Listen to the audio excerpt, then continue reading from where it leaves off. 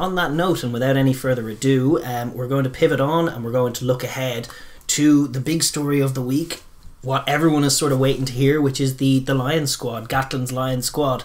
Yeah. He's going to. It's kind of different this year in that I'm trying to remember. Usually, I think they have the captain named before the squad. Yeah. I think they've done that a few times, but the captain is being named at the press conference, and then the whole squad is going to be announced as well. Probably in alphabetical order.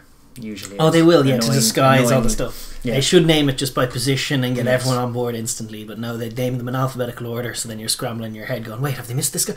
Yeah. All of that stuff, yeah. Gatland's going live 11:45 this Tuesday to talk all things Lions, to name his squad, and I think all fans on these two islands of Ireland and Britain anyway are certainly on tenterhooks waiting to see who gets the call up, who misses out. Yeah. All the fans are sort of lobbying for their options, and we'll go through the squad in due course, but just to start with the initial news, which will be who will be the Lions captain. Well, there's it's kind of in my eyes a 2-horse race, but in the bookies' eyes there are a few other horses out there. We have the front runner with the best odds according to Odds Checker. That's our one, is Alan Wynne-Jones at 4-11, which is pretty nearly nailed on, but for the presence of Amaro Itoje at 9-4. So those two are really, like, even whichever one's captain, they're front runners for the test shirts either way, the pair of them. And like then beyond that you have Stuart Hogg 11-1, a bit less likely, he is the Scottish captain. Owen Farrell, according to things, 20-1 Owen Farrell to be Lions captain. Faz is England captain, is he? He not? is, yeah. I would still call it a dubious decision to make if they do go that way. Ken Owens at 28-1, Johnny Sexton 50-1, 51-1 or so.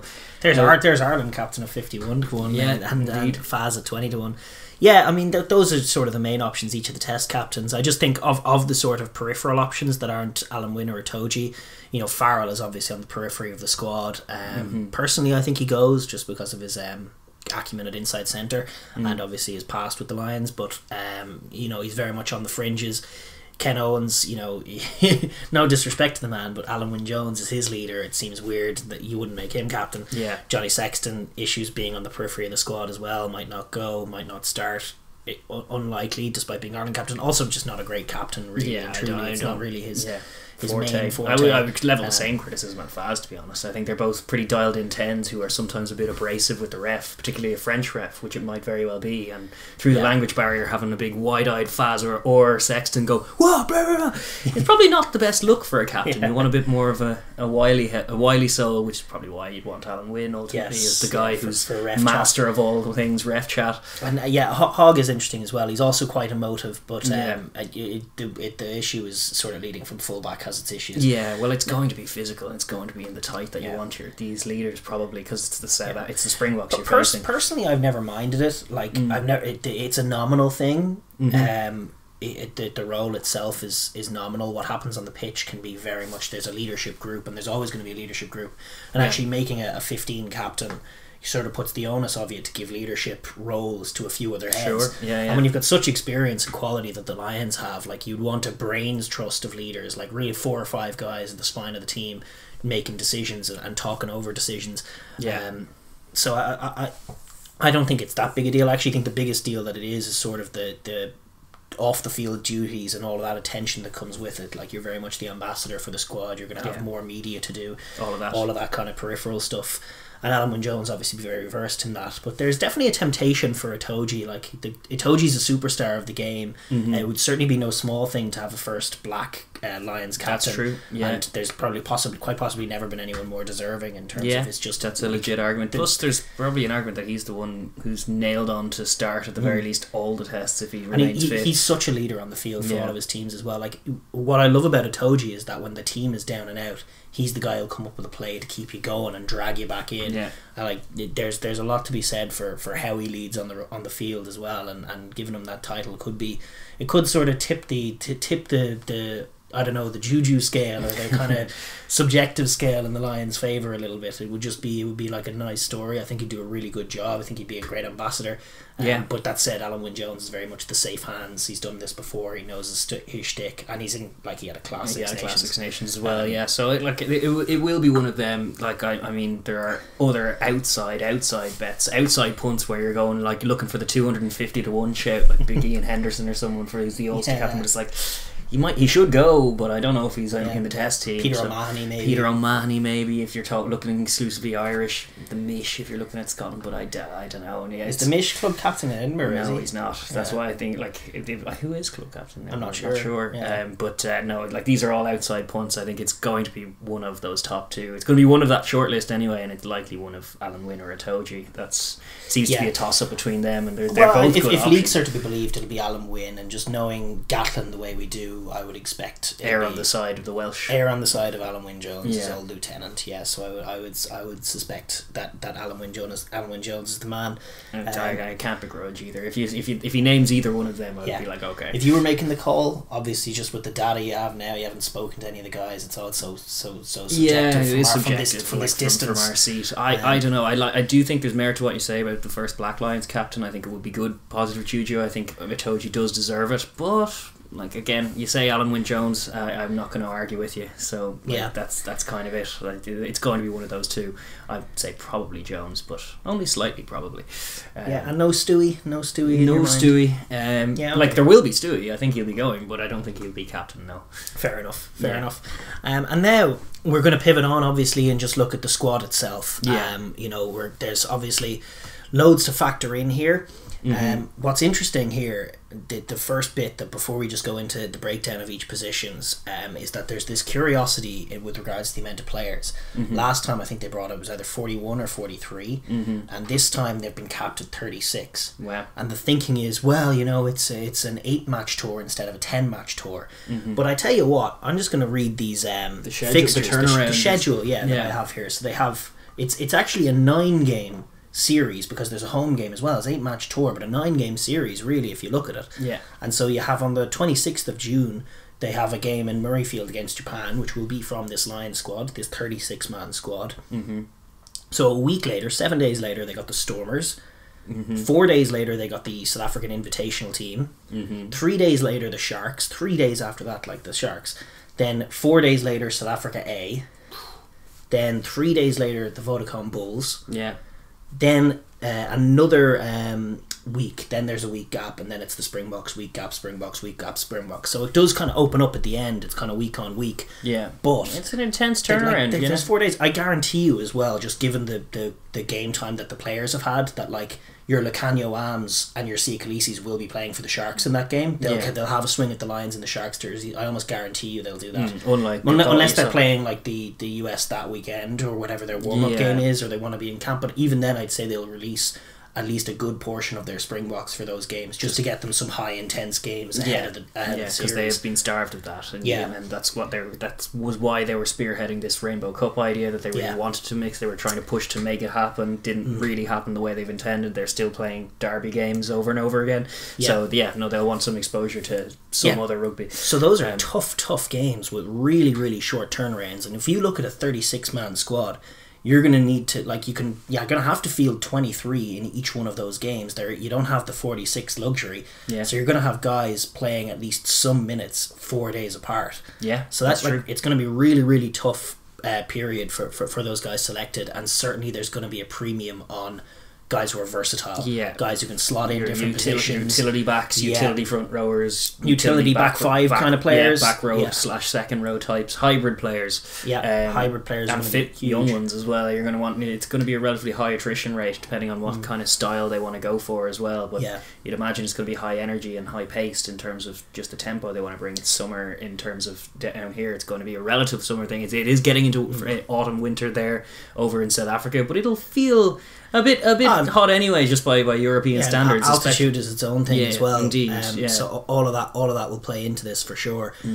So looking at the sort of makeup of the squad before you go into selecting it, you've got 36 to choose from, which is, for me, it's really, really tight. But in terms of the breakdown by position, looking at that turnaround, for me, and I think most people have come to the same conclusion, you're looking at somewhere around 20 forwards, 16 backs. You could go 21 and 15 if you wanted. Stretch the backs out a little more, especially if you want to, get some more back row talent in. That's understandable. But it's somewhere around 20 forwards and 16 backs with one leeway. The likely split if 36 is to be believed.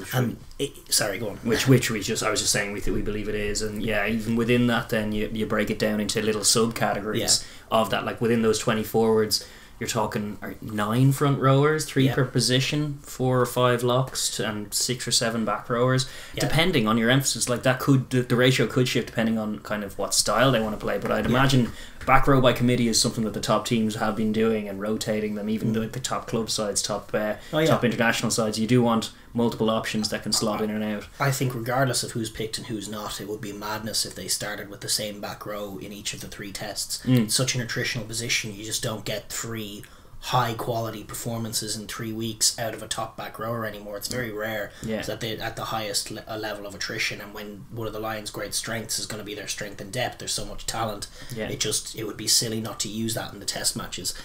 So versatile players, and with a mind to everybody who picks, could be playing a test. But 4 or 5 locks, or 6 and 7 back rowers.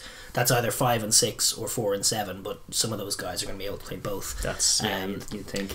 Yeah, and in the back line then you're looking at about 3 scrum halves and 3 out halves. I think that's really necessary. I don't think you can do the 3 and 2 skimming just because there's like 4-day turnarounds. They might do what was the Eddie Jones with the 2 scrum halves who play every single game. That's the other option. Yeah, but with 3 and 4-day turnarounds, that's crazy. Nuts. Yeah, it does seem nuts. You've got to give guys a rest in there somewhere as well. So I think 3 scrum halves, 3 out halves, 4 centres, and 6 outside backs is kind of the main split you're looking at, with some scope for change of 1 or 2 of those positions. So that's sort of the breakup of the squad.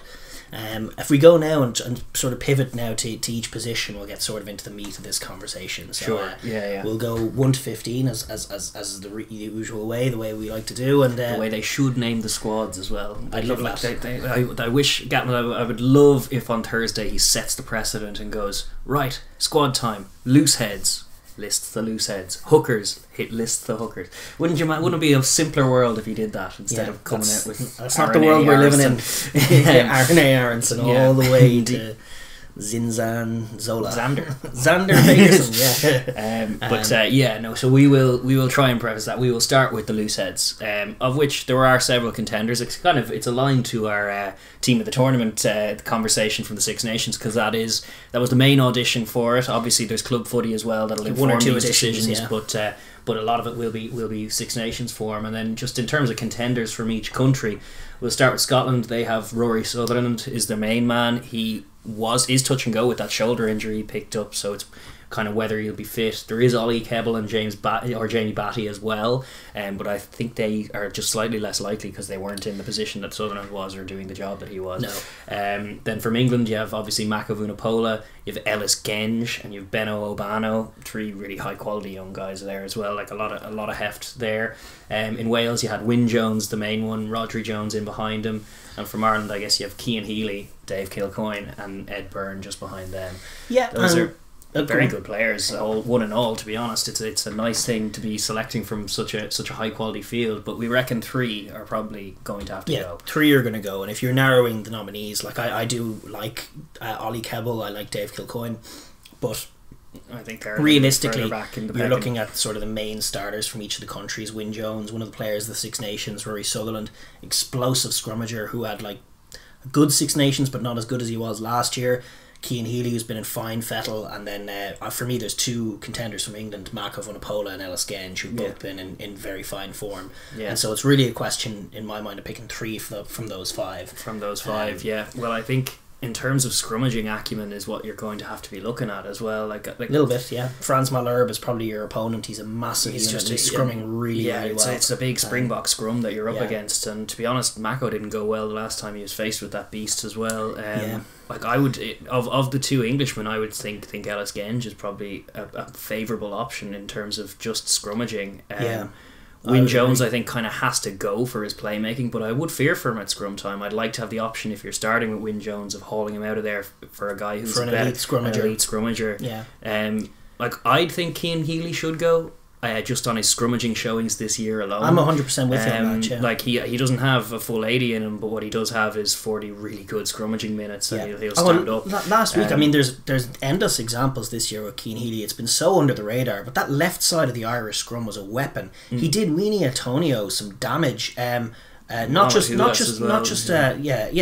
Weenie Antonio some damage with Will Skelton at the weekend. I know La Rochelle beat Leinster, and we'll talk about that later. It's very traumatic, but Cian Healy during that first half really handled that colossal left side of the La Rochelle scrum, popped up Antonio a couple of times and had him sort of staggered and not himself. Yeah. And it was only really in the second half then when the La Rochelle pack managed to get on top, certainly on that side of the scrum. He dominated the Welsh scrum at the Six Nations, the French scrum. I'm sure struggling to remember how the English-Ireland scrum went against England. I think it was neutral enough. Yeah. But against France and against Wales, he was on top. Against Scotland, he was on top. He's basically bested every tighthead he's come up against this season. And I am fully prepared for him to be overlooked and to not go. Yeah, well, that's always the crack, isn't it? But I think they might pick Mako, and I don't think they should. That's what I'm thinking. I think they're probably going to go Mako, Genge, Wyn Jones. I think that's the probable three. And leave Sutherland behind as well. Leave Sutherland and Keane Healy behind, and then maybe struggle at scrum time. Yeah.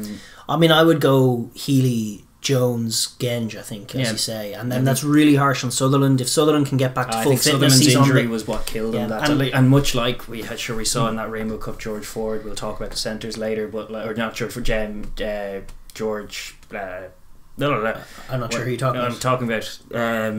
Oh my god, I'm completely blanking on this thing. Number 13 for West, George. George North. North, yeah. Come on, limping off George injury. North. Yeah, completely blanked on the surname there for a second. George but like in terms of the injury, he limped off the field in the first Rainbow Cup fixture. Fantastic player. But then similarly, Rory Sutherland's injury, that shoulder injury, the manner of it, the timing of it, it was the end of that Six Nations. So I think it'll just be too soon in terms of rehab if you're bringing a scrummaging Loosehead, which is a shame because he was definitely in the mix. He was, and he's a very similar player to Keane Healy in that the primary he's a very aggressive scrummager, and I think he was in line to oust Keane Healy in that role. But Healy's form has been better, even shoulder injury aside. Healy's been great, so I would very much. I know it's patriotic, but I would opt on the side of Healy.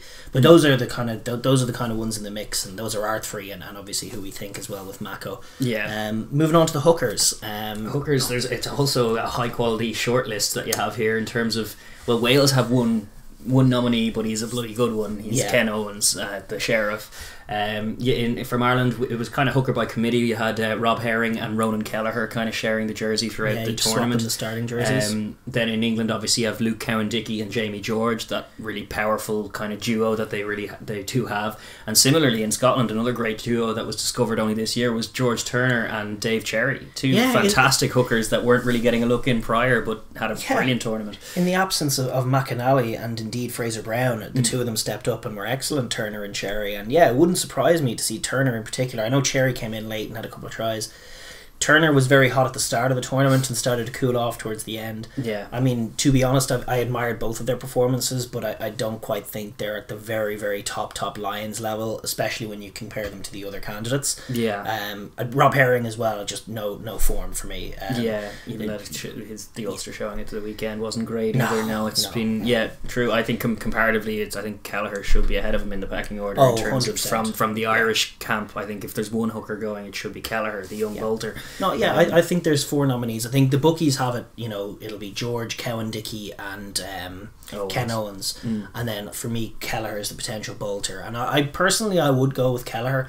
I like the idea of speed as an antidote to what the Springboks bring, even in the forwards. I like the idea of dynamic guys who carry well. Kelleher fits that mould. He's technically an excellent scrummager. He's really useful in the line-out maul context.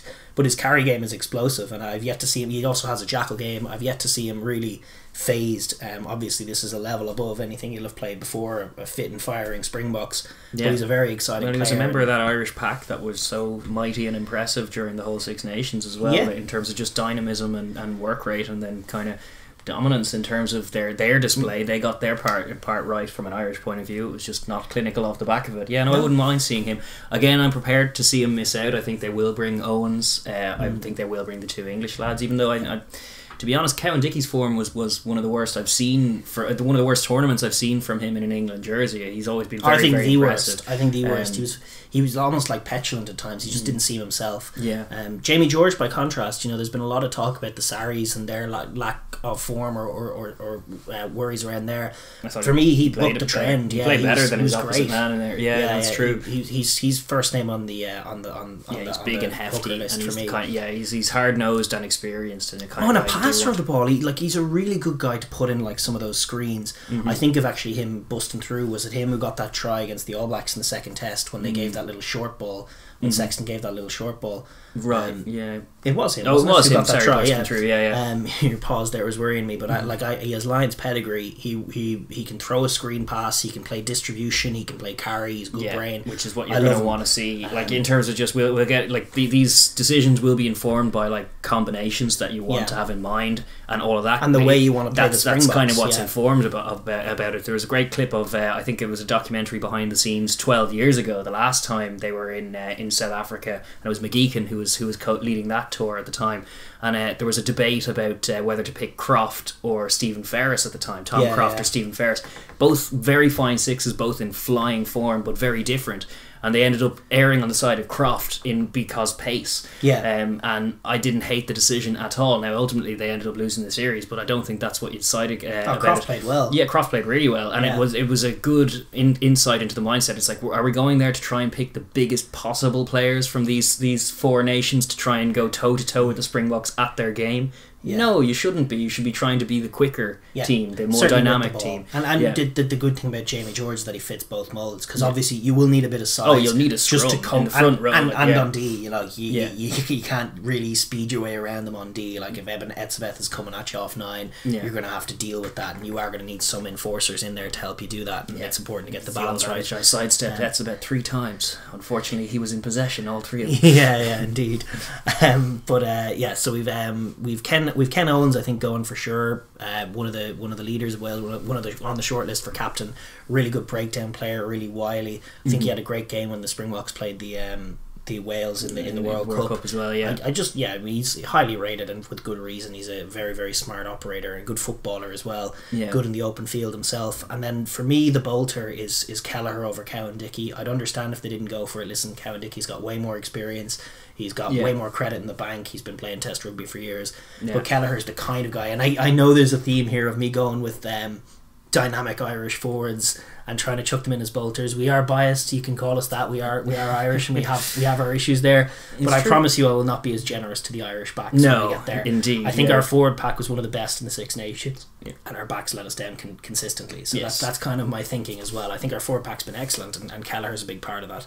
So personally, Kelleher over Cowan-Dickey, probability Cowan-Dickey over Kelleher. I think so, and unlucky on the Scots to be missing out in that reckoning as well. Because the pair of them were brilliant as well. So and to be fair, they will have to be kind of thereabouts, because it's only a 36-man squad, and as you pointed out with the turnaround, like, injuries will happen, so there will be call-ups as well. It's very possible that those 3 go, but then it could be Kelleher starting the first test match if things go all kinds of mad. Turner and Cherry on retainer. Would you hate to see Turner named in the squad? Would it shock you? No, I wouldn't. I think, to be honest, I think that is one of the higher quality shortlists that you'll see. I think every single one of the players we named there are really, really good. So that's just capable of doing these are the headaches that Lions selections bring up, because you're omitting great players all the time when you're selecting a Lions squad.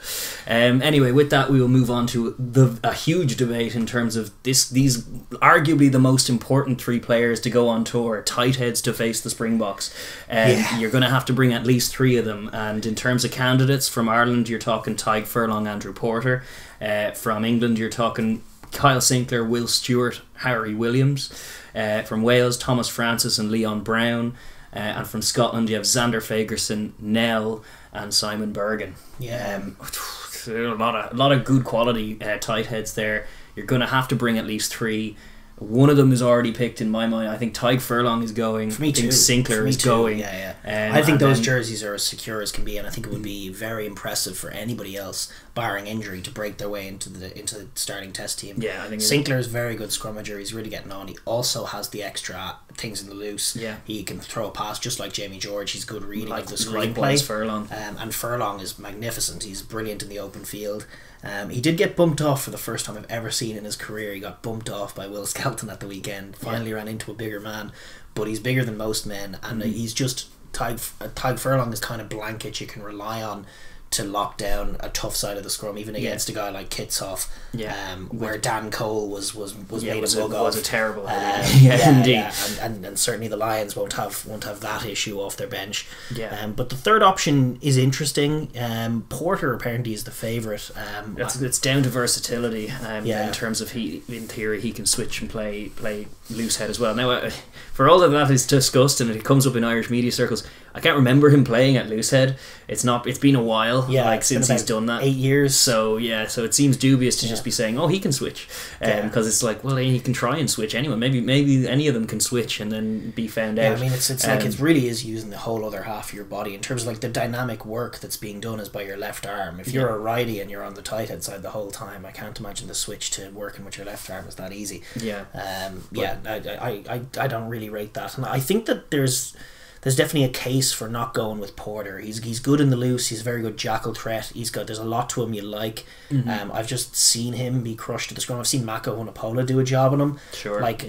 I'm not totally convinced about his scrummaging prowess, especially like when you're just up against the likes of Kitsoff, who just ruthlessly expose any weakness that's in there. I definitely see a scenario where Porter gets munched in the scrum, and that's a real problem. Like you could even argue like someone like Xander Fagerson, even WP Nell, and Harry Williams is the other one who didn't get much test time but is a lock at the scrum most of the time. I think those three for me are the ones that jump out as like scrum security first. That's what, from a third choice tighthead, I'm not looking for razzle dazzle. I'm looking for scrummaging security. If shit hits the fan, this guy's going to come in and there's not going to be a problem at the scrum. That's what you want. That's what you want. Nell is an argument. Nell is an argument, although there is a counter argument that very often South Africans who don't play for the Springboks don't perform that well when they face the mighty Springboks. You've seen that once or twice. At least once or twice. I see it all the time. Anytime a South African who's playing for Italy or somewhere turns up against them, they're the ones. Or even our own CJ Stander will go back and give away a red card. Over there.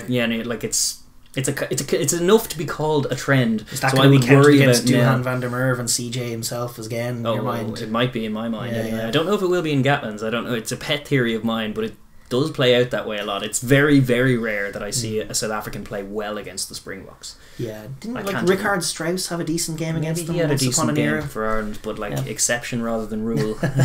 So I would worry about and the fact that Scotland didn't give him his fair shake. I do think he is the best. I would worry about Xander. In fact, I wouldn't bring Xander just because of how dodgy he was against the French scrum and how dodgy he was against many a scrum in terms of going down. Even the Welsh scrum, he gave away a penalty in the first minute of that game. He is a good scrummager, but he had this thing in the Six Nations where the first scrum of the game was always a penalty. He was against slipping him. and giving up a pen. That's and right. Also like the Six Nations scrummaging, as good as it is, like this is another level. This is the Springboks, and what's a tight head for? Like again, I don't want to be seeing the razzle dazzle. It's like Xander can throw a good pass. Like, I don't really care. He's going to be scrummaging against the Springboks. That's my theory. Certainly on third choice tight head, that's all you need. So on that basis, who do you reckon? Who do you reckon they'll go for? And then who do you think should go? I reckon they'll go for Porter, for the versatility option, in terms of just an extra option at loosehead as well. In terms of midweek games, they might play him at loosehead in midweek kind of thing. I don't know. If you're bringing three, I don't know. I think they will bring him just for his versatility. I don't know. I wouldn't hate to see Harry Williams go because, as you say, he's been a rock, but I think he won't be featured. He just hasn't played any test rugby, and I'm not convinced by Will Stewart, to be honest. So I think nearly by default it'll be Porter, nearly. But I'm not as down on Xander as you are, although I do understand your concerns. Well, he got himself red. He didn't have a great showing. Got himself red carded. Missed the rest of the tournament. Came back and didn't have a great showing. So.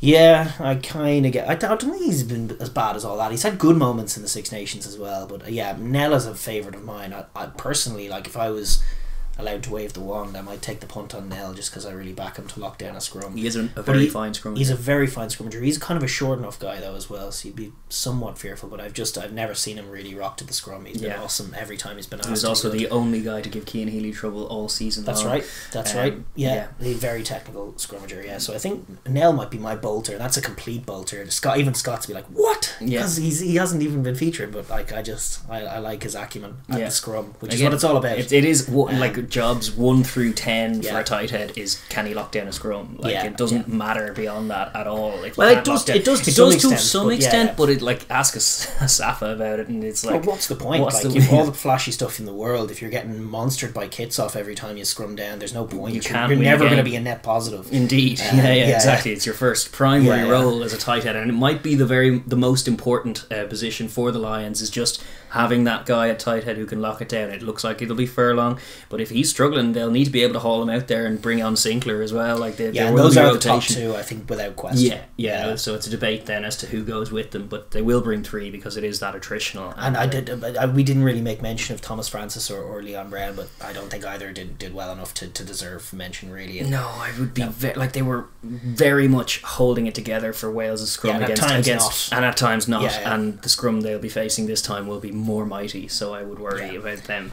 But we will pivot on to the engine room, which will also be important in terms of set piece and scrum time. You're talking line out leaders, you're talking potential captains. Sure, the 2 top nominees are both in that position, but just going through the candidates, you have obviously from England, you have Maro Itoje, Johnny Hill and Charlie Ewells as well, 2 other big men. From Ireland, you have your Tadhg Beirne, James Ryan, Ian Henderson, Ryan Baird. From Scotland, you had a fair few of Scott Cummings, Johnny Gray, Sam Skinner, Grant Gilchrist, Richie Gray. And then from Wales as well, Adam Beard, very impressive this year, Corey Hill, Alan Wynne-Jones and Jake Ball. So a lot of locks to be listing. And I think you're probably bringing 4 or 5 nominal locks, but 5 guys certainly who can play lock. Indeed. So that's where you have your kind of like the likes of Ryan Baird, or even Sam Skinner has slotted in, or more's the point, I think. Charlie Ewells plays in the back row sometimes. I'm not sure any of those will go, but more's the point, like Tadhg Beirne down as a lock, he might be selected as a lock and play mostly at 6. I think, like, in terms of options, you're looking at Itoje, by the way, has played 6 as well, but Itoje and Alan Wynne-Jones. Alan Wynne-Jones likely to be captain. Itoje the only guy pushing him. Itoje's truly elite, and he will absolutely be on the plane, if not captain. Likewise, Alan Wynne-Jones. And then you're looking at an interesting selection of ideas. I think Tadhg Beirne was in the form of his life. I think he's the style of back rower you want against the Springboks. He's truly world class, almost to a David Pocock fashion over the ball. Not quite, but almost. He's excellent over the ball, and he's wonderful in the loose. He's a great link up player, really quick as well. So I prefer him as a back row to a lock, especially against the Springboks. Certainly wouldn't pick him at lock against those Safa locks. But he's the kind of guy who'll go as a lock and could play in the back row as in the test team, but crucially can play lock against South Africa Invitational or whoever the hell they're playing on a 3-day turnaround. He can play lock in those games. So I think those 3 are certs, and then you're looking at really 2 extras from that big list. I don't know which Scot you would bring, because they started and finished the tournament with different lock Johnny combos. Gray has the best chance. Johnny Gray probably should go. Been good for Exeter. I mean, I think he has a better shout than our own James Ryan, who would have been a nailed on guy this time last year, but in terms of the year's form, he just hasn't shown it. I kind of sometimes harken back to 2018 when he was burst on the scene, and he went through that really long period of this guy's never lost a game of professional rugby. Like, there was real buzz about him in Ireland, like he was going to be sort of our answer to Itoje, and he was going to have that like extra engine. He's had a couple of injuries here and there, and he's been beaten up 1 or 2 times in big test games, and he's just not quite the same force. He's not really got the dexterity of like a long passing game. I don't know if I'd properly trust him in a distribution role on a screen. He tends to truck it up a lot. He tends to kind of carry hard into someone's shoulder, and while he does get the best of the carry most of the time, I don't think he's been truly elite. He doesn't call lineouts for Ireland.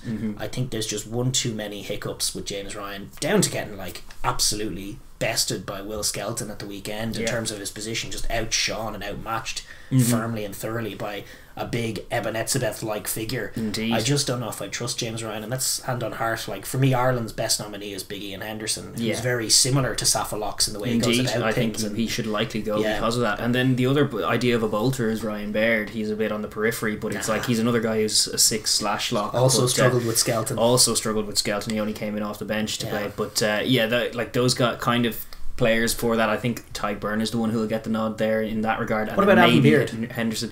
That's the other one. Yeah, like, does Beard slot into the back row? He had a fabulous Six Nations. I just don't know if you'd trust to pick him, because ultimately you're probably going Alan Wynne and Itoje, and then you're going to be like, you need a big enforcer for sure. So you need a Johnny Gray. You possibly need a Johnny Gray and a Big Ian Henderson. That might be that might be where they go. Is just heft. Beard is it the would have next been Johnny one. Hill. Johnny Hill, I think, actually did himself a disservice this season as well, because he ended up losing the jersey for England. He started with the jersey, didn't impress. Then Ewells came in. Yeah. So I think big Johnny Hill might be unfortunate and miss out as well. There are other Scottish guys there who played really, really well. Scott Cummings as well, and Sam Skinner did a great job. But I think they are just I never rated Scott Cummings' form. Well, actually, that's really harsh. He had some great games at the start of the tournament, and so too did Johnny Gray. That Cummins, I think, got injured somewhere along the line as well, but they did really fade against that Irish pack. Like for me, I would go with Ian Henderson, and I possibly chuck Adam Beard in there. I am wondering aloud, like, whether it's too slight then. Yeah. Like whether you've got too many sort of rangy guys, because I've obviously got Tadhg Beirne. Alan Wynne-Jones is an excellent line-out aficionado, and he's a wonderful thinker on the game, but he's not that raw power. So like if Itoje goes down, is it just Ian Henderson and no real big power guy to bring off the bench? Maybe you need Henderson and Gray, so maybe that's what you go with. But I think Adam Beard is super lucky to miss out, and I would be very close to selecting Adam Beard myself. I'd certainly have him on first reserve. A couple of other guys is like, I don't know. To be honest with you, I think that's kind of the main of it. I don't know who you'd have on extra retainer. James Ryan would be on extra reserve, I guess. When someone goes down. And James Ryan is one of the bookies' favourites to go. Indeed, a lot of people are talking about James Ryan, Alan Wynne-Jones, and Itoje are shoe-ins. I just haven't seen it from Ryan this year, really. I think Ian Henderson was better than him at the Six Nations. He was. And that should play in. Indeed, it should be a factor, because that Irish pack was so good, and Ryan was injured for a long period of it. So it was kind of... it was Tadhg Beirne and Ian and Big Ian Henderson were doing a lot of work in terms of the rowing acumen there. I think it will likely be 5 of those with Tadhg Beirne, with at least 1 or 2.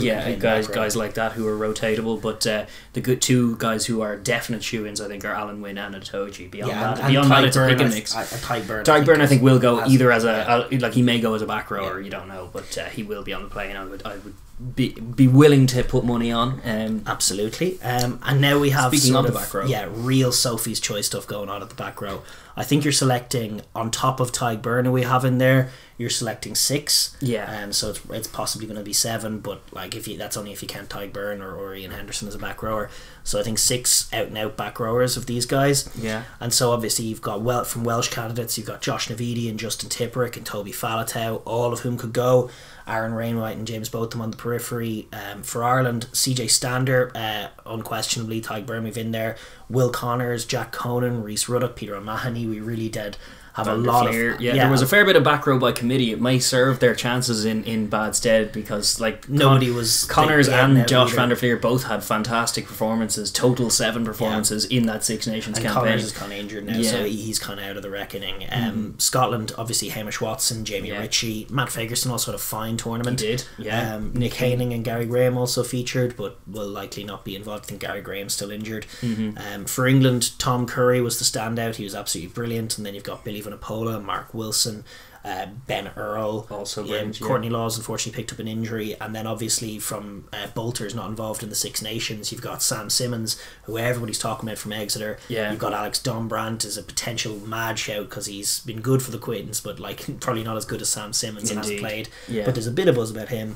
And obviously Sam Underhill is back and playing for Bath, and he's featured in World Cup finals and shone in World Cup semi-finals against the All Blacks, and is a truly a wonderful player himself. He could easily go as well. It is an absolute Sophie's choice. Do you bring I presume you bring Faletau, who's nominated for Player of the Year and is an out-and-out number 8, but then you have argument that Conan is playing as well as him in a different jersey. Faletau has a lot of credit in the bank, and he has the trust of Gatland. He does. He played really well in New Zealand 4 years ago. The other guy is Hamish Watson, another nominee for Player of the Six Nations, almost undoubtedly going. Tipperick, I think, should go because he's awesome. No, Tipperick is the best footballer of them, and he's got that Tadhg Beirne quality to him. It's also the ranginess and speed. You want guys like Tipperick and Faletau and Conan, guys like rangy footballers out in the wide channels. That's what you want your back row to be about, pulling the Springboks this way. And a couple of enforcers as well. Yeah, indeed, which is where you get into the CJ debate versus Curry versus I don't know who would the other option be. Mark Wilson, but geez, no, it's not going to be Wilson. Personally, on form,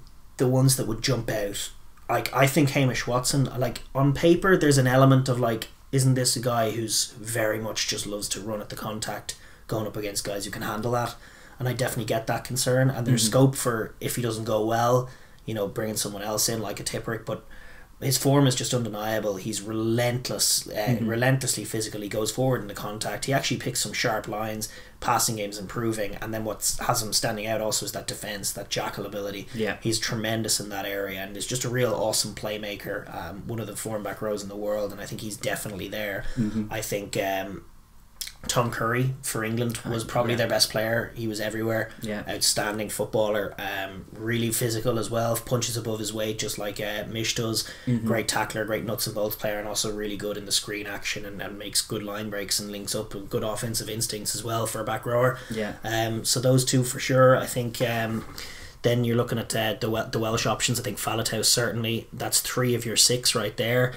Tipperick for me goes, and then you have a couple of others to choose. You've got 4 there, and then you have a couple of others to choose, and then it gets interesting, doesn't it? Yeah. I don't mind the idea of Jack Conan. I think his form, like, he might have done enough in terms of his form.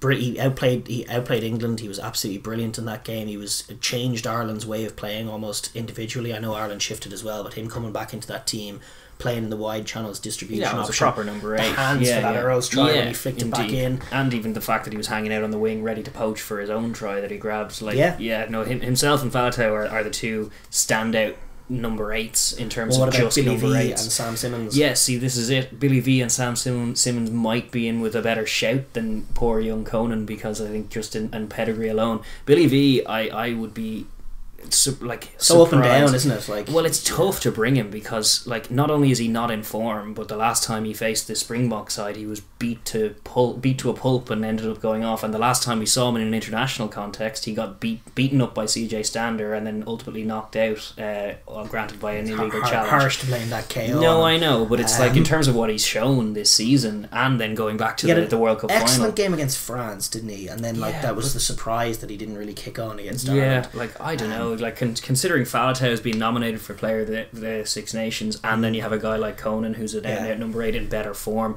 and you have the Sam Simmons debate as well. Although I don't know if Sam Simmons has done enough in recent times. Certainly the showing against Leinster, where he was absolutely kind of bottled up. And Leon the week before, I think his Champions Cup form, given that you can't see him in a test context, the last 2 games he played, just like, I was watching him sort of eager to see, because I watch a bit of Premiership and I've seen his highlights, but I don't watch it as religiously as I'd watch the European stuff. And I was watching him with a keen eye, and he didn't really deliver in those games, and I think that'll be enough to keep him out on this occasion.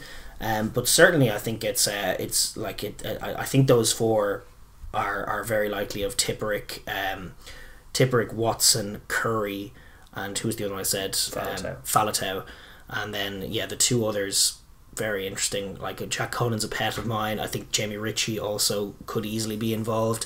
Like, I think there's a lot of guys really of a similar level, and you wouldn't hate to see any of them go. And I would include sort of your Billy V's and your Simmons in that. Like, they could easily rock up and deliver. CJ Stander's the other one who a lot of people are romantic about, career swan song going back to South Africa, and he would be a proper enforcer in there, a guy who's about hitting and stopping things. And I think defensively it's important to have that balance. It is. You definitely need a hard-nosed guy. And then Sam Underhill is the other one defensively, who could add a huge amount as well. Like, these are the debates. I don't know. I think, like, it's funny, because like, the Irish back row did so well, but none of them really individually did. It was a back row by committee kind of thing, so I don't know if they're standing out that much. I'll tell you what the bookies say. The bookies say Hamish Watson, Tom Curry, those are the ones we said, Justin Tipperick, Toby Faletau, and then their 2 extras are Josh Navidi and CJ Stander.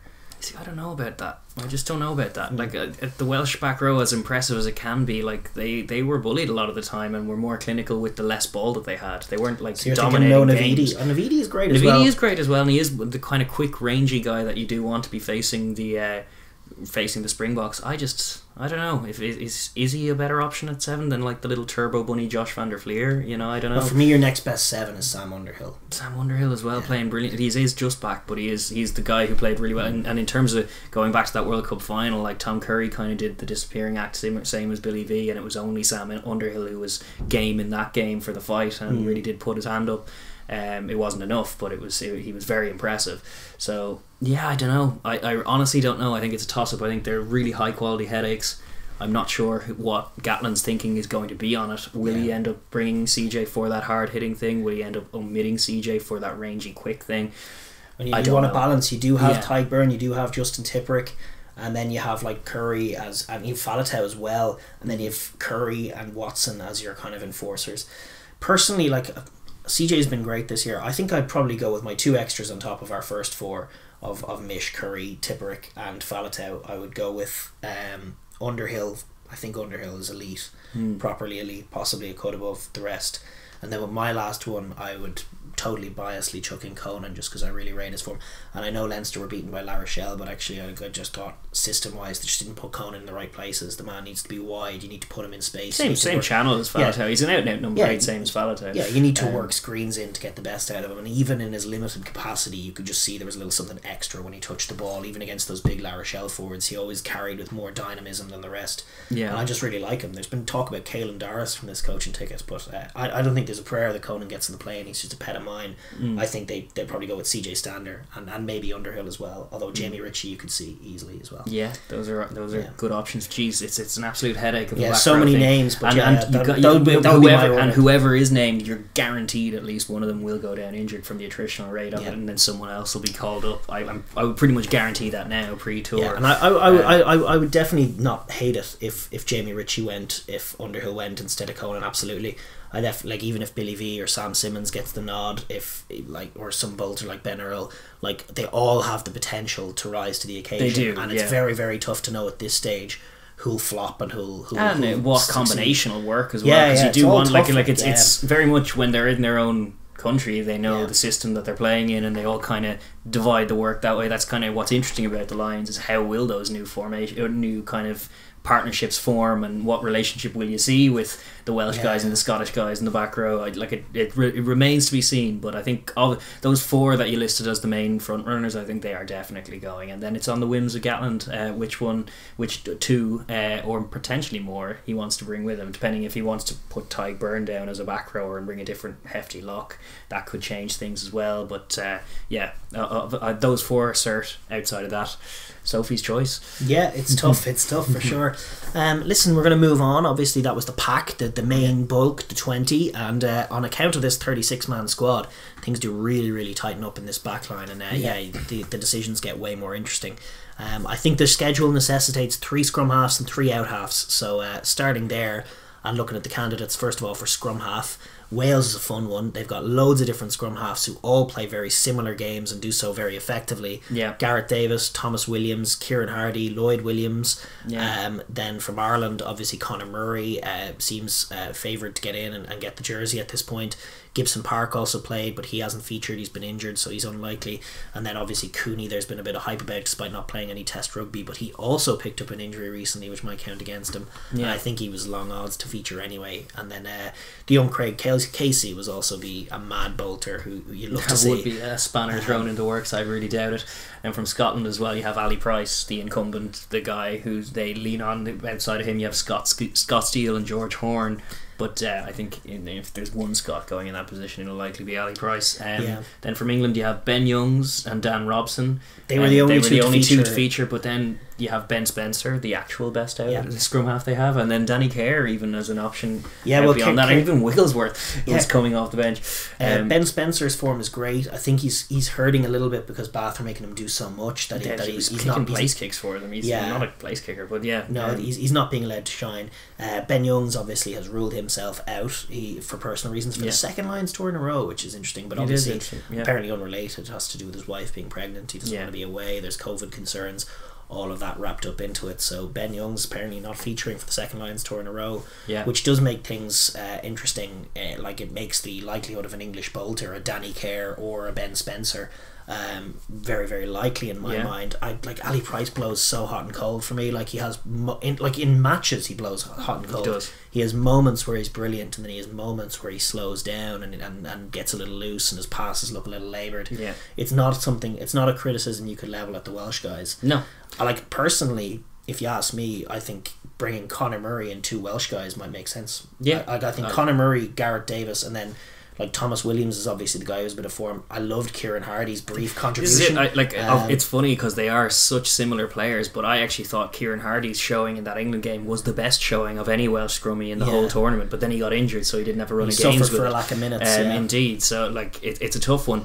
What I would say is that you go back to that World Cup again, which is the only time, like in terms of just looking at the potential opponents, it will be a different Springbok team. There have been a few guys who've emerged in the last year in terms of real bolters for them as well. But you look at the English showing against the Springboks and just how impotent they were and how bad Ben Youngs was in that game, and he wasn't able to be hauled off. Now obviously he's not an option, but when you look back to the semi-final, it was Wales who gave them a right rattle, and like it was a very much a defensive chess match, which it may have to be for a time, but I certainly like the idea of having Welsh scrummies who can kind of move us around at a clip, because what I wouldn't like is to see Conor Murray the nailed on starter, and just meaning that we're setting up to box kick into the air against them and be pretty slow, because like he's just been slow. It's not how Murray's form was for the Lions obviously 4 years ago, and you'd like to think that the new coaches can sort of beat that out of him, but that's a massive concern. His form isn't all that great despite being favoured.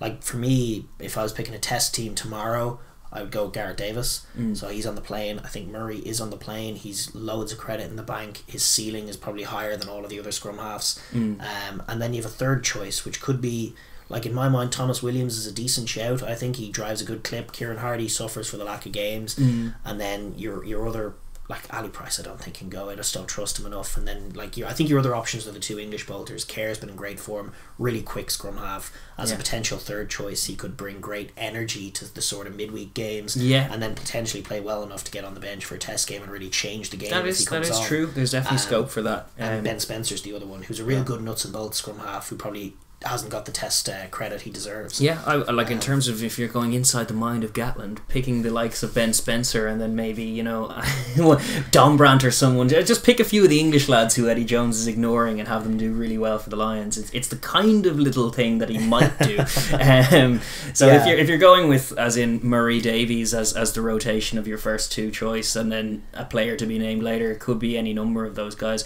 I wouldn't hate to see Ben Spencer go. I think he's very very good. He hasn't really had the chance at test level, and give him a chance in the midweek team and see if he can force his way in there.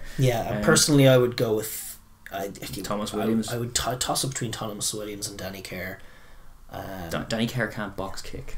That is a problem. You don't want it. No, well, like obviously you don't want to box kick. None of the Welsh scrum halves can box kick. No, Gareth Davis can't box kick effectively. Like if you need him to exit with his box kick, we saw this with Wales. That is true. It's not as effective, and yet Danny Kerr is even worse than the Welsh scrummies at box kick. Like he's really bad at it. That's what's forced him out of the England shirt, is that he just has a terrible boot. Like it not only is it not effective, it's actually calamitous.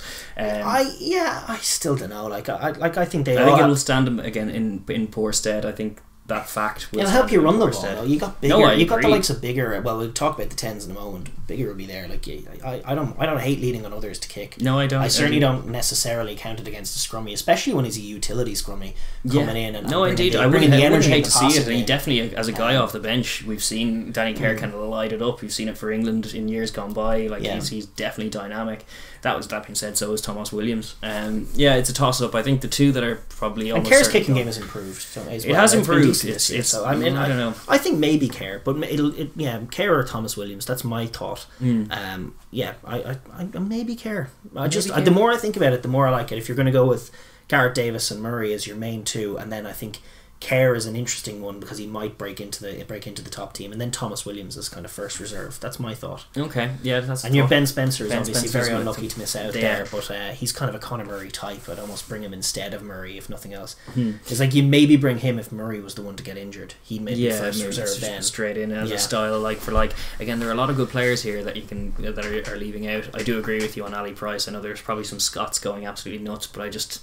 He's up and down. He's too up and down. It's like he can be brilliant in a brief patch, but he can also give away a penalty at the death and lose a game for you. So it's I'd agree that he's a bit too hot and cold. And sometimes he just slows right down as well. And Murray does that as well, and that's a problem. Yeah, that will be a problem as well. Yeah, like the Irishman in me would worry about Murray currently in terms of if he's going to be the starter, if all roads lead through him. Sure, we've seen it with Munster, watching that Munster performance against Leinster in the final, where it's like, oh, they have Carberry at 10, that's exciting, except he's not going to see the ball at all because they're going to kick it in the air off 9, off Murray, of course, and that will be a problem. Even when they're trying to move the ball, it's all off 9. So you could be seeing a Lions team that it's like, ooh, Murray, Finn Russell, what an exciting partnership. Oh wait, Finn's not seeing any of the ball because we're kicking it in the air. Yeah, and that would be a problem. Yeah. No, I definitely share your fear. I mean, if I was personally deciding, is there scope for leaving Murray out? Yes. Yeah, there definitely is. Yeah, you just pick all running scrum halves and decide you're going to be or even like you could throw Bolt or Ben Spencer in there as your kicking scrum half, and then go Gareth Davis, Danny Kerr, or something mad like that. Yeah. They'll just never do that. They won't. No, they won't. Gatland likes the guys he trusts as well. He does, and Murray has that acumen in terms of that'll probably stand. I also Murray think Murray's form is improving. His has improved against Leinster was the best he's had in a while. It's true. It's true. And his ceiling is very high. That is also true. Yeah. That is also true. But I have that worry. I do have that pet worry, and it's based only on these last few years. But I suppose with that kind of open-ended conversation, drop in the comments who you think should go or has to go, or who are we omitting. Of course, try not to take our heads off. It's just our opinion. Indeed, but we will shift outwards to the out-halves, which we suspect will also be 3 in number. I think they have to be, especially when you look at the age profile of some of these guys, like playing on the whatever it is, July 3rd and then July 7th and then July 10th. No, you need to rotate in there. You do, and you need to rest some guys. Stewie can slot in. Yeah, nah, I don't. Stewie plays scrum half. We bring 2 scrum halves and Stewie plays scrum half. It gets very cute when you're doing that stuff. I just like the they do a bit of that in the Lions though. I know, and there's value in those guys, but I just don't really see a clear cut, guy who doesn't play 10 slotting in at 10. And if Stewie's your closest, like, the guy's not a 10. That's true. He doesn't really play like a Damien McKenzie style fullback either. He's much more effective coming from deep on his long spirals and seeing the whole field. Yeah, it's true. He's in and out fullback at the moment. He's playing well there. So from the 10 nominees, I suppose, well, you had the starting ones for the tournament were your Dan Biggers, Johnny Sexton, Finn Russell, George Ford.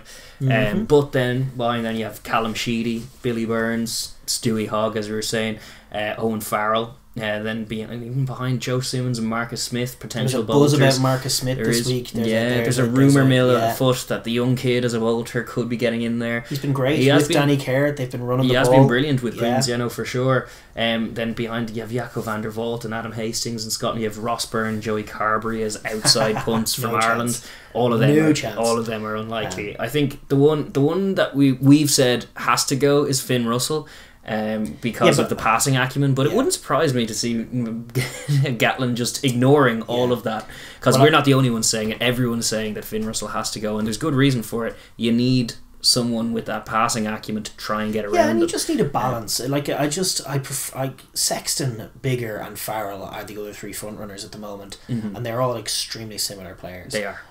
So if you bring all 3 of them and leave Finn at home, it's a mistake. It doesn't allow you to change the game. And I also think good passing and good attacking, kicking, short kicking, shallow kicks, little flat crossfield kicks or little chips over the centre. That's kind of how you overload that South African defensive system, where Am and co are coming right out and trying to shut down screens. And if it's all screen heavy, you would fear for it, because Am is a really good reader of the game and will just get on top of the outside man and really shut down the outside before it happens. You saw it if you just rewatch that World Cup final again. You see the English pull back, back, smothered, pull back, Yeah. pull back. We're now 40 metres back from where we started 2 phases later and kicking it in the air. Yeah, and if you look at like Severis's break that led to the Kiwi try to get outside that suffocating defence after 20 minutes of the All Blacks being suffocated, it was a very Finn Russell-esque little flat cross kick to get outside of that. And I just think Finn Russell's offensive toolbook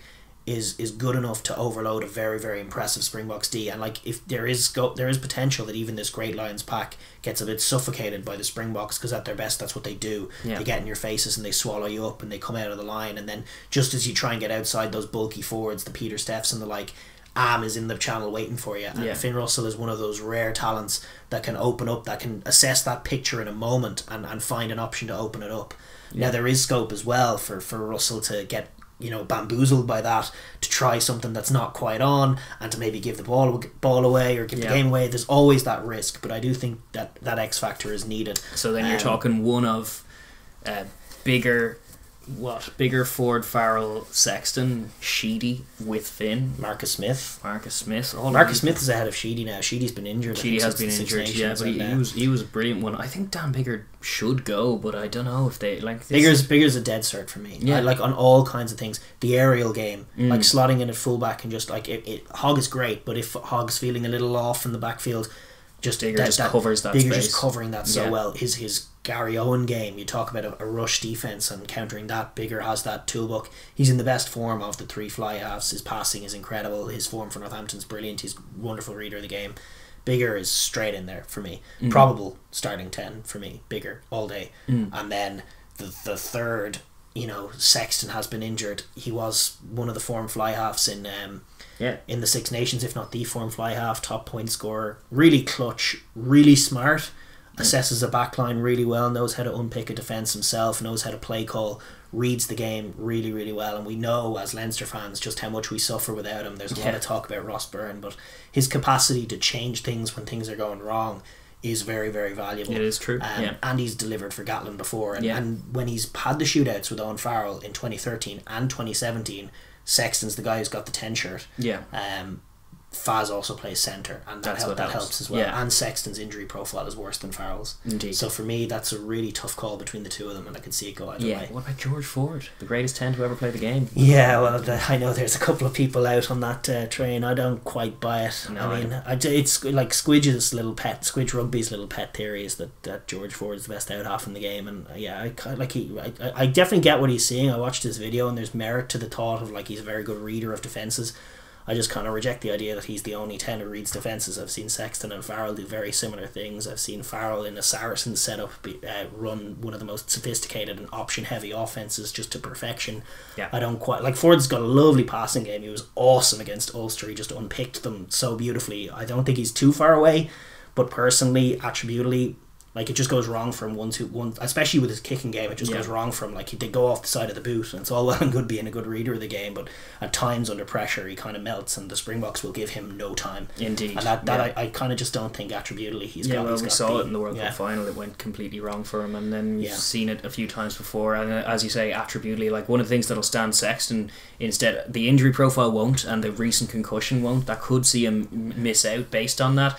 But one of the things about him and Biggar and Farrell is that when they're in the 10 shirt, they offer that physicality that's almost like a 12, which is what the Saffas will be bringing through Andre Pollard, who just took the field recently and is back from injury. Like that physicality at 10, a guy who will make tackles. George Ford is barely a speed bump off. Well, he does make his tackles, but he tends to soak a bit, and so does Sexton, to be fair. Like that is an issue. Like Sexton's very, he tries to hold people up, which is just disaster central against the Springboks. You got to get low, and Sexton won't do that, and then sometimes he'll get concussions because of it. I think defence is as big an issue for Sexton as it is for Ford, but I think Sexton's a little better than Ford. I actually think Sexton's reading of the game is as good, if not better, than Ford's. He's a very good reader of the game. It's an underrated attribute of his. Yeah. But for me, it's the Sophie's choice between those two. And yet, there's this talk about Marcus Smith. And if Smith goes, they'll choose him as the bolter over Finn Russell, which for me is crazy. Like, Yeah. he's a young kid, he needs to play Test rugby first, although like it is an interesting one, but Finn is, I think, a level above right now. Indeed, Yeah. I would argue too that too. But then there's maybe, you never know. Maybe Yeah. Gatland just doesn't like the cut of his jib, and that'll be enough.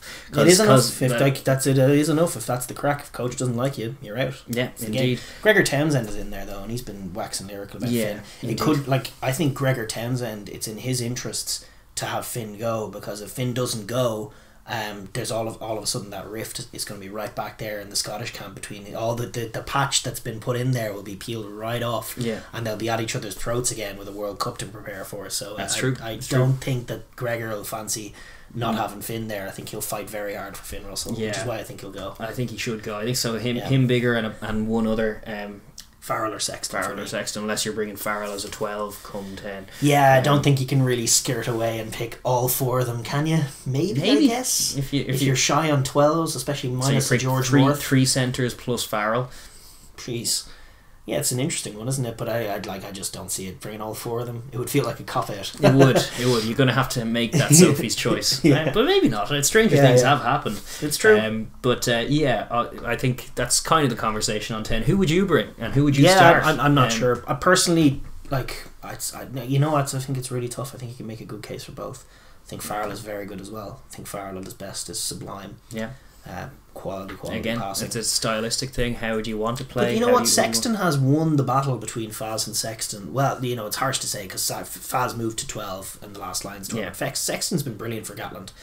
And he's just kind of, the injury might count against him. And the age profile. Yeah, you profile. might just go with Farrell. And it kills me to say because Sexton's brilliant. And he was better than Farrell in the Six Nations as well. That's the other thing. So but if you're being brutally honest about ways to beat the Springboks, Farrell might be your guy as well, especially when you can play 12 and throw those long passes and you're dealing with that defence. Yeah, true. Yeah, all true. You might go with Farrell.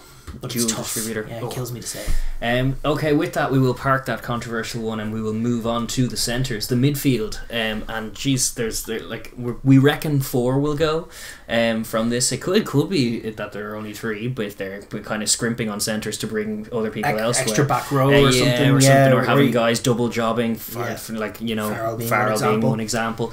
But just in terms of the short list of candidates from Wales, you obviously have Jonathan Davies. You had George North, but he went off in the Rainbow Cup and is now injured. He was a nailed on test starter for me, but he's now out of the picture. So Jay Davis, Nick Tompkins, Owen Watkin, Johnny Williams and Willis Halaholo. There was a lot of kind of centre by committee. They were kind of trying to work out what their combination was before finding the Davies North one by the end. Then in Irish camp you have Robbie Henshaw, Gary Ringrose and Bundy Aki. Maybe Chris Farrell on the periphery. Those are the 4 who have been Ireland's guys anyway. Scotland had a rake load as well. Yeah, indeed. James Lang, Chris Harris, Sam Johnson, Hugh Jones and Cameron Redpath, who is just back from injury and was definitely the most impressive of all of those guys, even though I know Sean in the Calcutta Cup has looked good for Bath. He wasn't the problem with Bath against Montpellier. He's looked good for them. Yeah, this is true. And then from England, obviously, we have Owen Farrell again. Depends whether you pick him as a 10 or you pick him here. Henry Slade, Elliot Daly, Ollie Lawrence and Manu Tuilagi. The Manu shout out of nowhere. He's due back next month, is he? Or this month, actually? According to Alex Sanderson.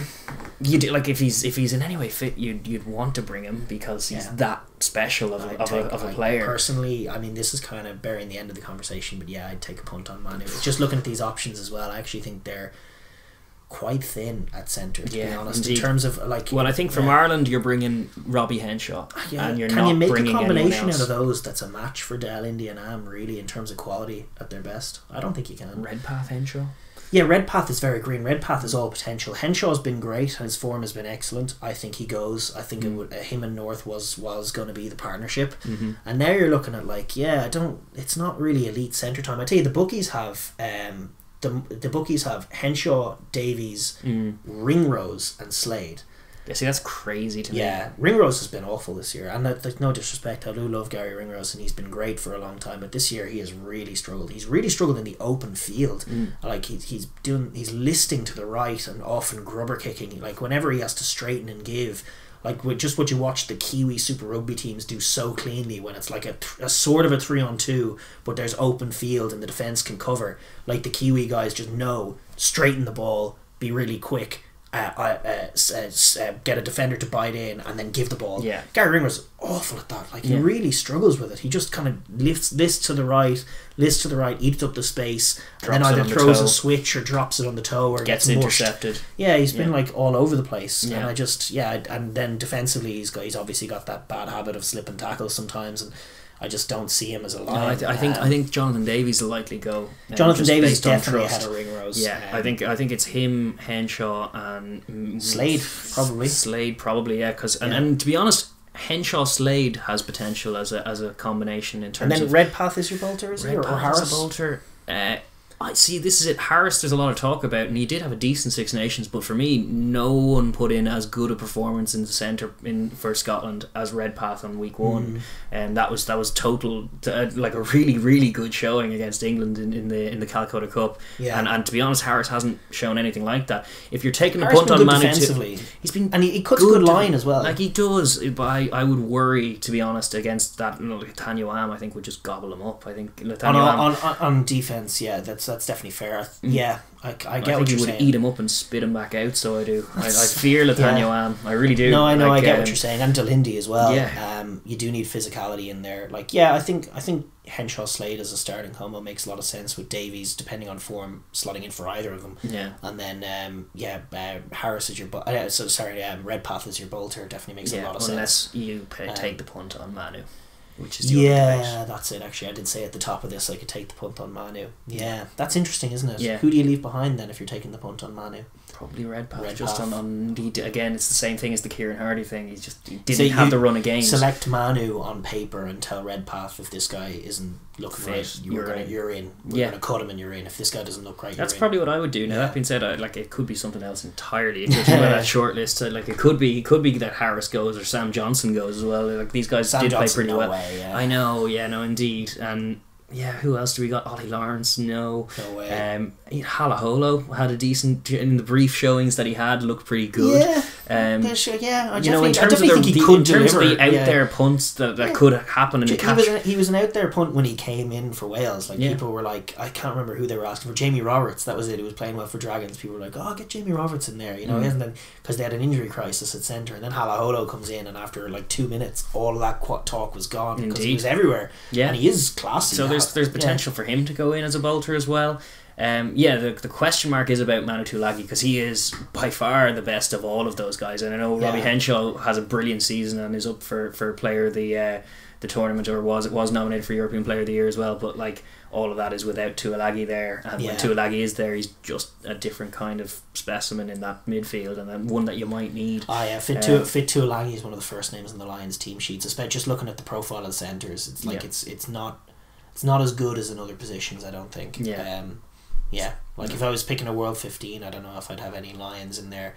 You certainly, like your Gail Ficus and your Hunter Paisamis, even David Avili at the moment are all impressing a little more than the Northern Hemisphere guys, in my view. I think it's an issue. It's a problem position potentially. Although Henshaw's form has been great. I don't want to diss him. He will be defensive leader in there from either 12 or 13, depending on what they want to do. Do they want to have Faz? Do they want to have Slade? I think having him defend at 12 makes a lot of sense, because even though he's leading the line from 12.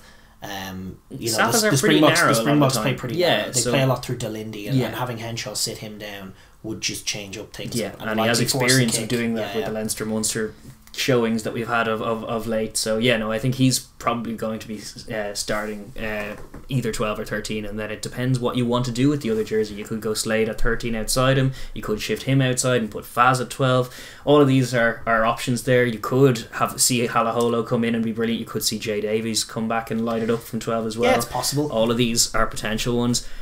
The only one I'm certain is going is the two are probably Robbie Henshaw and Jay Davies. Outside of that, you're just thinking there's plenty of Gatland precedent for selecting Davies even against the current. Indeed. Well, certainly. To be honest, even the last Lions tour, I thought Henshaw ultimately got injured before the second test, which was a shame. But he was lighting it up in the midweek one. I couldn't understand why he wasn't getting a look in. He was actually defending better than he is even now in that 2017 tour. He was just awesome in the open. Well, he will go. He'll have a fair crack at the test shirt this time around, I'd say.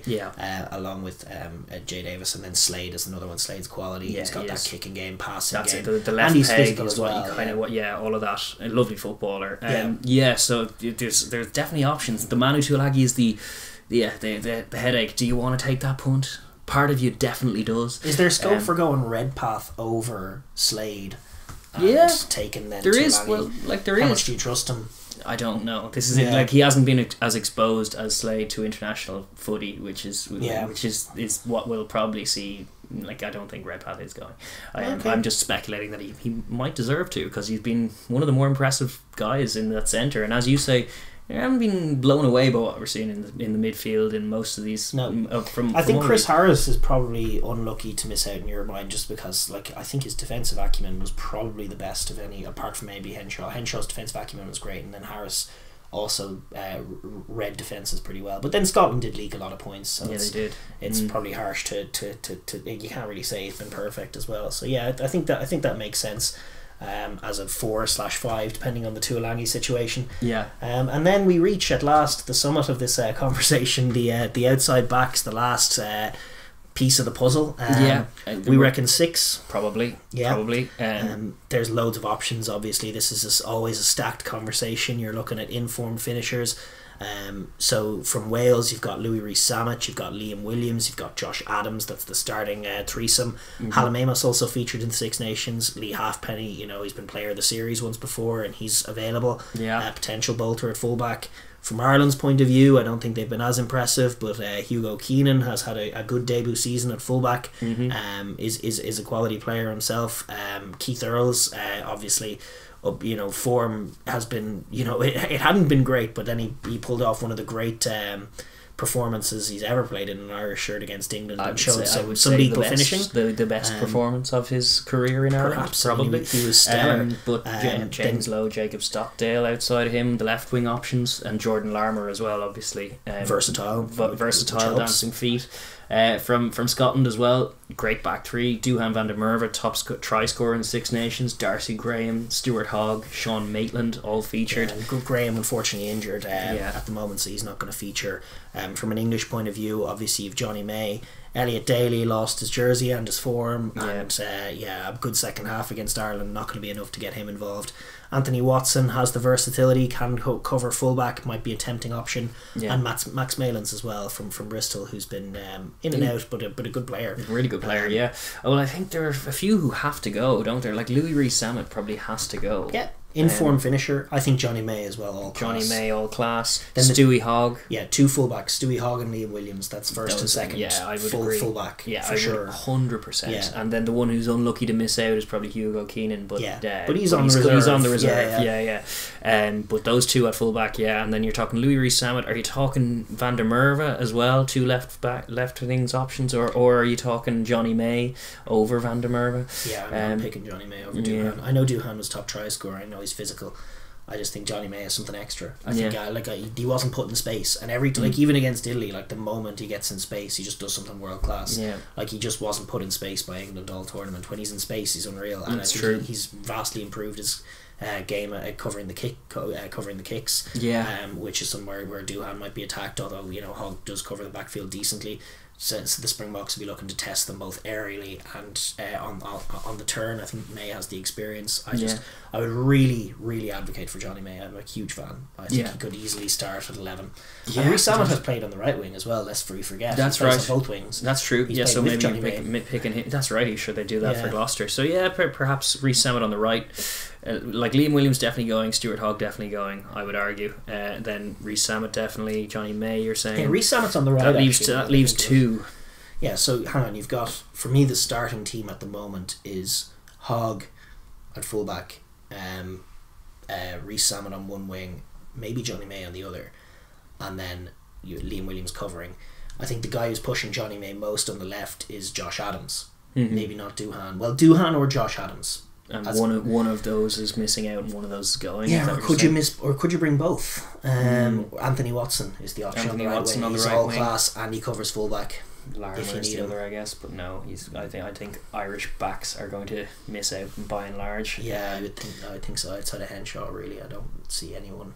No, the only the lethal one who with a bit of form is Stockdale, but he's behind all these guys. His form isn't all that either. So no, I think you're looking at Anthony Watson probably on the right. We're just looking at the way they balance it. Louis Rees-Zammit and Anthony Watson on the right wing Hogg and Williams on fullback, and then on the left wing, May and Doohan / Adams. Which would you prefer? Adams is an all-class finisher, just finds tries. It's true. And Doohan is super physical, found the most tries this tournament, and is a great runner of the ball as well. And the Safo, though, that the juju will count against him in my head anyway, in my estimations. Well, yeah, I don't know if you can leave the top try scorer of the Six Nations out, but I know that you can because the caliber of the options that you just listed off. Yeah. I don't know. I would probably err on the side of probably bringing Doohan just on. You're leaving Josh Adams just out? leaving Josh Adams. Or are you leaving Johnny May out? You're allowed to do that, even though I advocated for him. I don't know if again, Johnny Mays just is a special kind of player, although he didn't get to see it all that often this Six Nations. Jeez, it's tough. Someone's going to be missing out. Josh Adams is a fine player, and he's been top try scorer in Six Nations. Someone's going to be missing out. Louis Sound is nailed on 14 for the Lions for me, and then the 11 shirt is and the two fullbacks pick themselves. Yeah, you can start one and rotate the other, either or. Yeah, and Johnny May's played on the right wing. Like, do you think Anthony Watson could miss out? Yeah, I do, potentially. You can move Johnny May to the right wing. I don't know if he's been that stellar as well. Like if you're bringing one English back in one guy from the English back three that didn't quite shine the way they would have, I think Johnny May is that guy. Yeah, and yet Watson was really great against I think Wales. He had a couple of lovely touches. That's true. He's definitely dynamic. I think he suffers a little in a Bath jersey because they make him do so much and play fullback. And a bit like Ben pitches Spencer. At Quagmire as well. Yeah, but he is quality in open field. But yeah, if you were gun to my head, if you were asked me to choose one of May and Watson, I think I'd choose May. I think May is a special kind of player. Yeah. But he's a left footer, I know he's played right wing, but he's a left footer, isn't he? So yeah. Where is he a right footer? I'm trying to remember. I think I've seen him do chips and chases with his right foot. Yeah, I've definitely seen him on either wing be dangerous, or pop up on either side of the pitch and be dangerous. Yeah, I don't know. Jeez, who am I leaving behind? Maybe just Watson, but then he can cover fullback. None of the other guys can cover fullback. Well, Liam Williams goes. No, but that's the two of them. But then you've got Doohan, Rees-Zammit, May, and Adams. None of them play fullback. True, but you also have Bigger at 10 who you can maybe slot in. But he doesn't actually play fullback. No, true, but.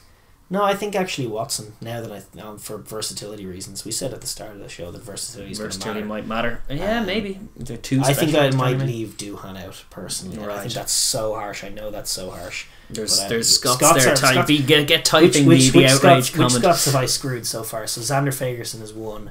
I've screwed all the non Johnny Gray second row options. Jamie Ritchie, screwed him over royal. Ali Price, was a dick to him. Didn't even make Finn. You fought Finn's corner. I fought fairly Finn's corner, but then screwed over Chris Harris. You stomped on his grave then. I mean, we are merciless. Yeah, but then I was fighting for wee Redpath, So. Yeah. You were killing one Scot to advocate for another. Why not both, Shane? Yeah, why not both? Why can't we have Price, Russell, Harris, and Redpath as our? No. Not only is that not in the spirit of the Lions, it wouldn't work. So, you're probably right. Yeah, so I think one of those is missing out. You say Doohan. I say maybe Watson, but Watson, you see the versatility could save him in that regard. It is tough. I think it's a toss up. I think currently Stewie Hogg has the 15 jersey, and the undroppable Louis Rees-Zammit will be there, and then there's potential as well for them to select Keenan, as well. But I'd be surprised. Yeah. Like he was brilliant for Ireland, but Ireland's the dynamism of the backs was the problem for them. Like they won every single forward battle they were in, and the backs weren't able to convert. Whereas the same couldn't be said for Wales. Wales almost lost most of certainly in the first half of the tournament, lost all the forward battles and just were more clinical. Yeah. And then their pack slowly got into it as the tournament went on. Yeah. So there's a cruel assessment of Hugo Keenan that you could do where you could say he's just like a less powerful Rob Kearney. At the moment, he's younger. He reads the field, but he lacks that little bit of pace, and he lacks the raw power in the contact and with the boot that Kearney brings. Yeah. He's also green. He's a little green. He's a young lad. My point is he's covered wing as well, so that there's but he doesn't really have the pace for wing. So it's maybe not him. Maybe Stockdale if any Irish. I think so. Even though he's been or Larmer maybe. Earls or Larmer? Yeah, no, not really. I don't think Earls is within anywhere near. And yet against England, he was all over it. He was world class that day. Yeah, no, it's not going to be Earls. It might be Larmour just for the fact that he does occasionally play fullback. He might be thinking like, oh, he could slot in a fullback in a midweek team against South Africa Invitational. If it was 2 years ago, I think Larmour would get in as the young bolter, but it's not, and he hasn't kicked on quite enough. So, I agree. That's why, and I think it's going to be one of those, like, rather than this segue, I think it'll be one of those ones we were listing earlier on who will miss out. Geez, it's a high quality problems to be having, and you can definitely make a very dynamic team out of all of those options. I'm sure we selected a squad somewhere in there with a couple of options. I don't know, if we were getting adventurous, we might try and animate it and put it on the screen for you, because that's kind of our squad. Those are our options that we've gone through. You know, it's real tough selecting 36, and I think every fan who's tried to select 36 has come up with a different option. There's a lot of similar level players. There's some who we all agree on, and there's some who none of us agree on. And then there might be one or two who we all agree on who Gatland disagrees on, and then that'll maybe feed one the or two. Storyline, you know? Maybe one or two. There'll definitely be a storyline. Yeah. But listen, if you want to follow us, catch us following all of this live, the drama on Thursday morning.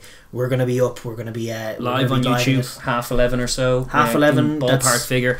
British and Irish time, and then we will be 12:30. fully expecting Gatland to be there immediately, and then not wholly surprised when he's there an hour into the stream. Oh, can you imagine? It's going to be cruel now if they just delay the announcement of the squad and we're there live. Well, you have to listen to Bill Beaumont have a chat first, or a little World Rugby kind of piece. Get them all out, Jay. All the captains have their say. All the living captains. A few montages. A seance for some of the dead captains. All of that. No, it could be a long old affair. Hopefully it's just straight out. I think we'll know the captain soon enough, and then, worst case scenario, we can riff on that for an hour. Indeed. It's Alan Wynne-Jones. I thought it would be Alan Wynne-Jones.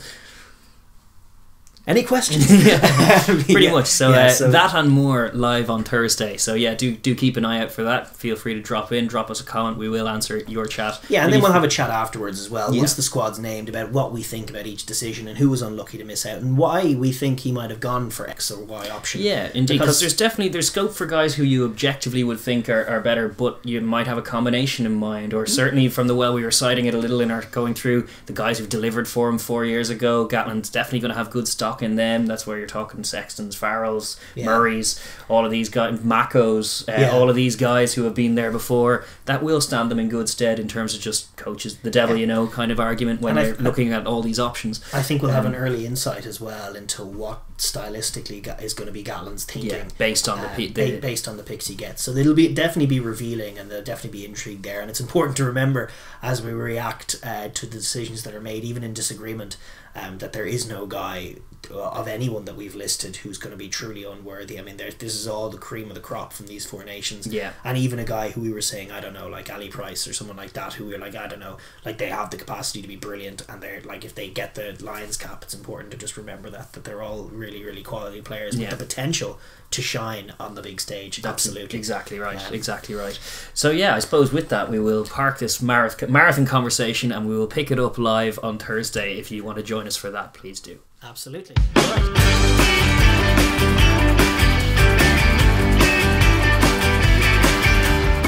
Thank you for watching the Overlap Rugby podcast. If you enjoyed that video, please be sure to like and share with your friends. And if you'd like to hear more of what we have to say, please be sure to subscribe and click that bell so you get notified when we upload our videos. And please join the comment section as well. We like to get a fun conversation going here.